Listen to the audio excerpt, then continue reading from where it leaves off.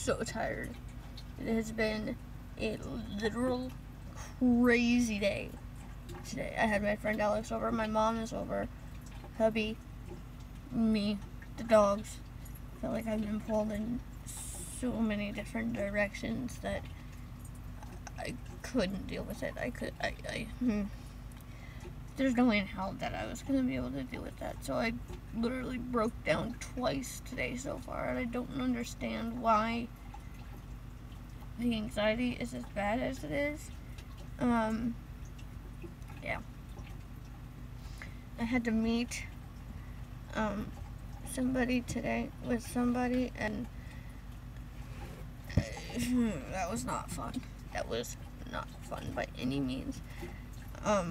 After I broke down in the back of the RV, I literally